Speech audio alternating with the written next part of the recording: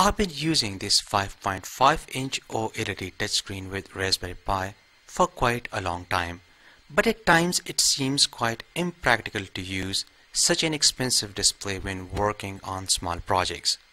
You can use this small SSD1306 I2C supported OLED display module for displaying the sensor's values. I have used this OLED display module with Arduino boards ESP32 and Nodemcu ESP8266 Wi-Fi module.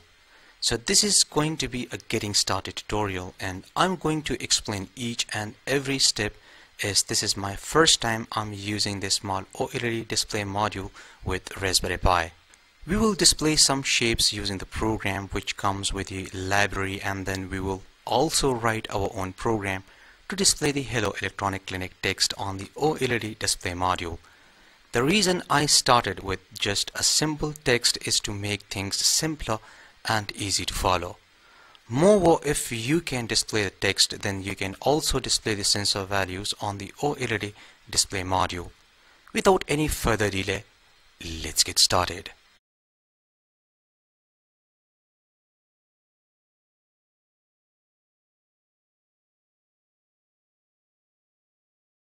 The components and tools used in this video can be purchased from Amazon. The components purchase links are given in the description.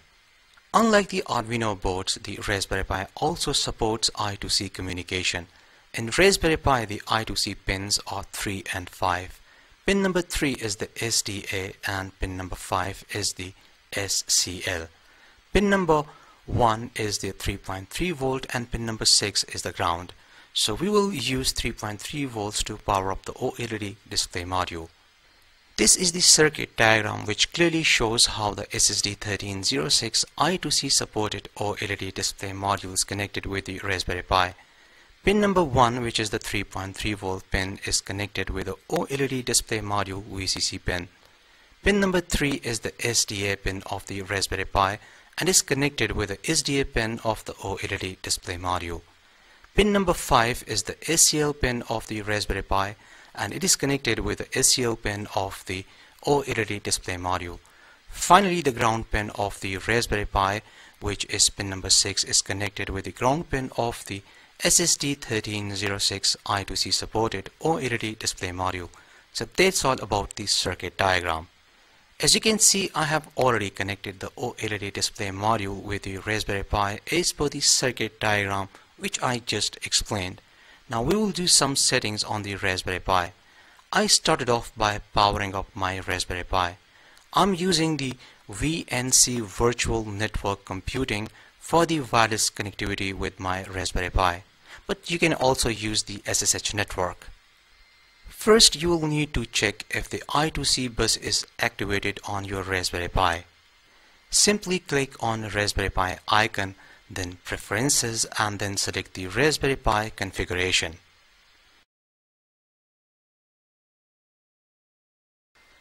Now click on the interfaces and check if the I2C is enabled. As you can see, mine is already enabled, so go ahead and enable this on your Raspberry Pi as well.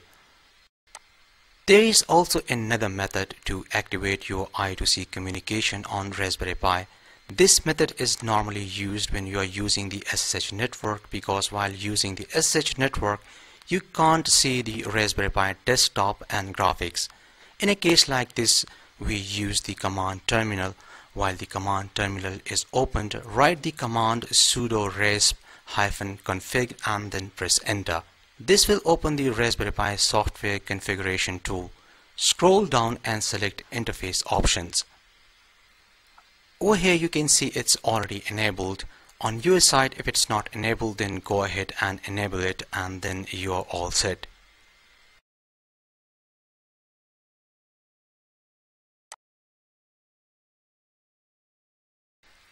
Now we will run these different commands to update the Raspberry Pi and install the required libraries. There is not much to talk about, so sit back and watch each step carefully.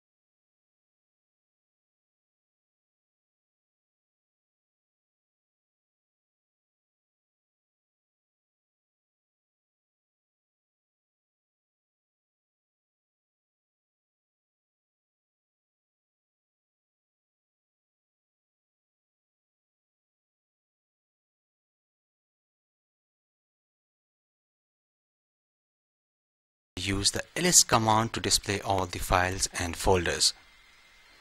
As you can see, there is a folder named examples. Now navigate to this folder by using the command cd examples and press enter.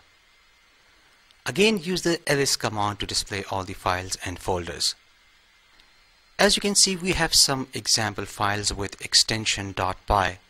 Let's open the shapes.py file. To run this file, simply type python shapes.py and then press enter.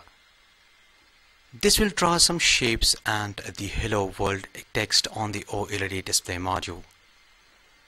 Great, our OLED display module is working with Raspberry Pi. We did everything correctly. Now we can write our own code to display different text on the OLED display module.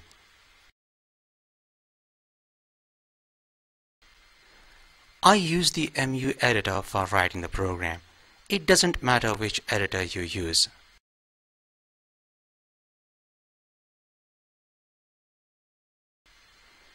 This is a simple code which displays the Hello Electronic Clinic text on the OLED display module. You can download this code from my website electronicclinic.com. I will provide a link in the description. So let's go ahead and check this code. First, save the code and then click on the play button to run this code.